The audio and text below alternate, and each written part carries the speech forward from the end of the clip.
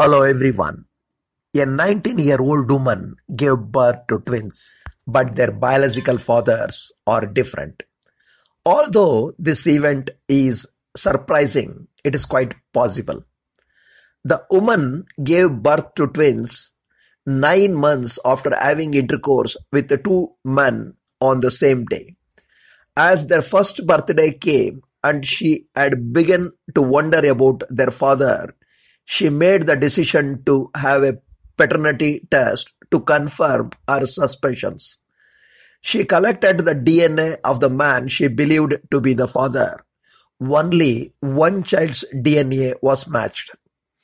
Then she told, I remembered that I had a sex with another man and called him to take the test, which was positive.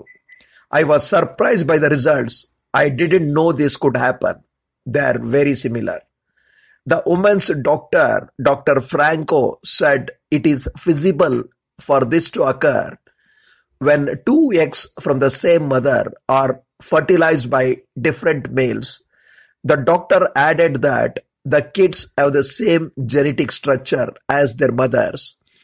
He said that he never anticipated seeing a circumstance like this in his lifetime, in which there are only 20 other occurrences in the world. The mother said that just one of the fathers is presently responsible for raising the 16-month-old children. Thank you.